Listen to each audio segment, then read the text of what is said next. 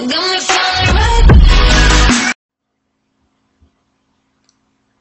morning, everybody. My name is Mohamedou, and I welcome you to the channel Mathways. So today we're gonna do a short lecture with practice session on subtracting integers with 5 examples.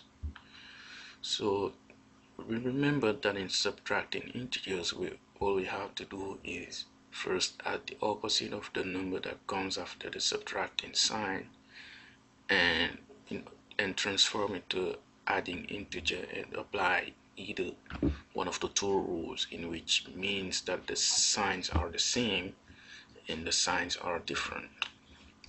So let's start up with example number 1 minus 3. So in this case we have to add the opposite of 3, which will become -3, and we notice that we're in the situation in which the signs are different, so we subtract 3 from 1, and we notice that the larger number 3 has a negative sign. In conclusion, the answer -2 logically is a solution, and it will be a negative answer.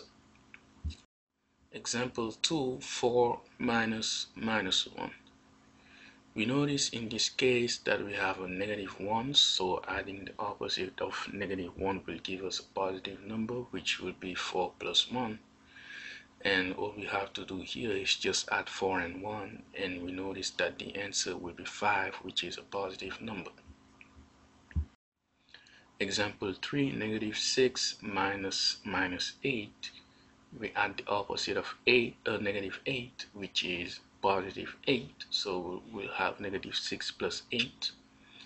We subtract 8 from 6, and the larger number 8 has a positive sign. Therefore, the final answer will be positive. In conclusion, 2 will be the solution of this problem.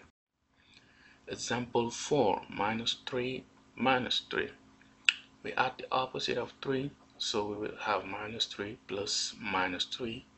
Here the signs are the same, so we will just have to add 3 and 3 and keep the negative. The final answer will be -6. Example 5, 7 minus 7. We add the opposite of 7, so we get 7 plus -7. The signs are different, obviously, but in this case the two numbers are identical, so it won't really matter. In conclusion, 0 will be the final answer of this operation. So thank you very much for taking the time to watch these 5 practice cases, and I hope it will help you better in doing your homework. So thank you very much once again for watching it, and don't forget to comment, subscribe, like, and share. And if you have any questions, you can message me on Facebook, Twitter, Instagram, or just drop your question on the comment section. Thank you very much and have a great day. Bye bye.